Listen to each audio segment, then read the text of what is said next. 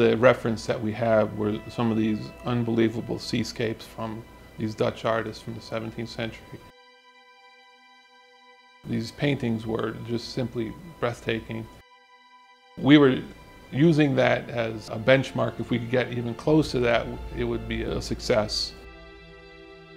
Just seeing some of those paintings were admittedly kind of intimidating because, you know, there's so much going on. There's so much battle. There's so much mayhem.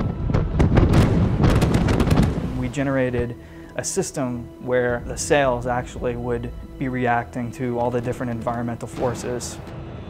We needed to use some technologies of inverse kinematics, which actually allowed the motion of the saw to move the bodies. Fluid simulation requires another step where you're just computing the position of the elements of the splash. There were scenes that were taking a week to render. We had the equivalent of 64 computers going all at the same time.